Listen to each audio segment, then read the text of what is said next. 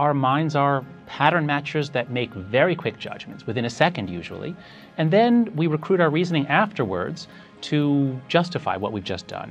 So the metaphor I used in my previous book, The Happiness Hypothesis, was that the mind is divided into parts, like a rider on an elephant. The rider is our conscious reasoning. It's pretty small and impotent, but it acts like it's in charge. And the elephant is the other 99% of the mind, which really runs most of our behavior. Most of us spend a lot of our time trying to persuade other people's riders. We give them all these reasons. Here are the 7 reasons why you're wrong or why you should see it my way. When in fact, the way to persuade people is to speak to the elephant first. The elephant is a lot stronger than the rider. If you get somebody feeling the truth of what you're saying or feeling that they like you or like what you're saying, and the elephant kind of wants to go in your direction, then it's effortless to persuade the rider to go along.